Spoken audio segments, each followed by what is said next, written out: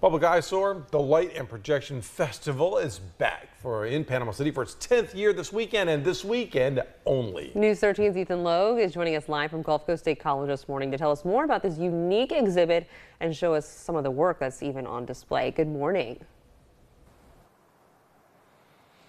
Good morning, guys, and like you said right there, this weekend and this weekend only is your only opportunity to come and check out Public Eye Soar here at the Gulf Coast State College at Panama City, their main campus. And again, you can come check it out tomorrow and Saturday from 6 to 10 p.m. both days, and the best news of all, completely free and open to anyone and everyone. I'm going to bring in Margaret Webster, again, one of the organizers of Public Eye Soar, who's been here all 10 years.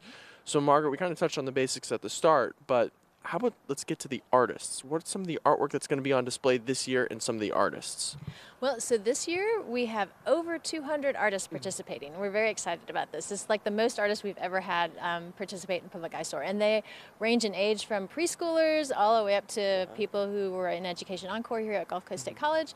So it's a wide range. The art it just runs the gamut. We've got photography, we've got painting, we've got drawing, we've got sculptures, we have digital art, we have animations and movies, and all those sorts of art forms. They are going to be here on the walls of Gulf Coast State College, and we are super excited.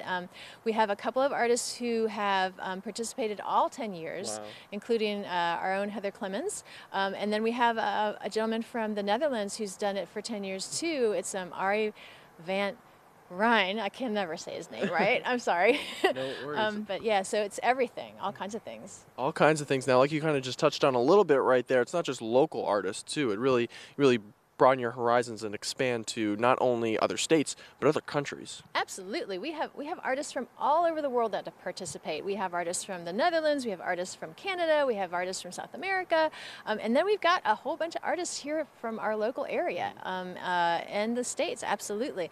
There are artists from all over the place. It's so exciting to see all the different images and all the different kinds of art that you can see here on the campus. It's amazing. Absolutely. Now, obviously, with it being tomorrow and Saturday, you aren't accepting any more submissions for artwork, but maybe for people who are watching who are interested in submitting next year, how do they go about doing that and reaching out to you? Absolutely. So we open submissions, and you can go on our website and see that there. We open submissions usually the 1st of August, and then it goes through until October 1st. Okay. So, and that also is free. It doesn't cost you anything to submit to Public Eye Soar either. Mm-hmm. And if you feel uncomfortable shooting your own art, mm-hmm, we offer free to any artist. We shoot their art for them so that they can participate in Public Eye Soar. So there is no reason why anyone should say, I can't be in Public Eye Soar, because we make it super easy to be able to do that. So when it comes to Public Eye Soar, free is the name of the game. It's fair to say. Now, again, if you want to come and check out all the amazing and incredible artists and their artwork, you can, again, tomorrow and Saturday here at the Gulf Coast State College Panama City campus